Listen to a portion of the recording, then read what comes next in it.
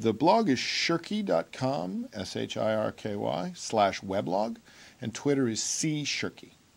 Well, we don't know the exact role yet. In fact, what we're seeing now take place in the Maghreb is an enormous new challenge for academics to be, arguing about doubtless for years. So everything we can say now is somewhat provisional based on kind of gross observations.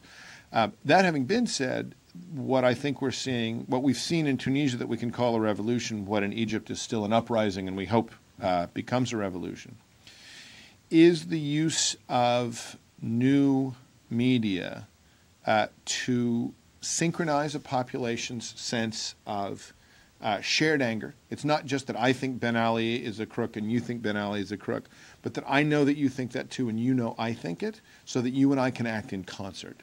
As I said at the Microsoft talk, states are not, in fact, governments are not afraid of informed individuals. They're afraid of synchronized groups.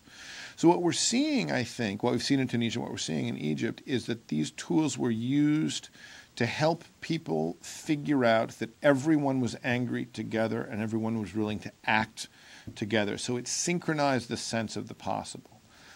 By the time, of course, Egypt shut off the internet and shut down mobile phones and SMS and so forth, the coordination had already happened. The street had become the coordinating layer.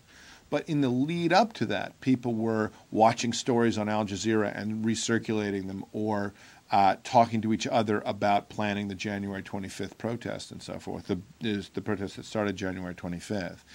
And the tools gave voice to a society that had previously been largely limited to either one-to-one conversations on the phone, local conversations in the cafe, or just consuming state-sponsored TV.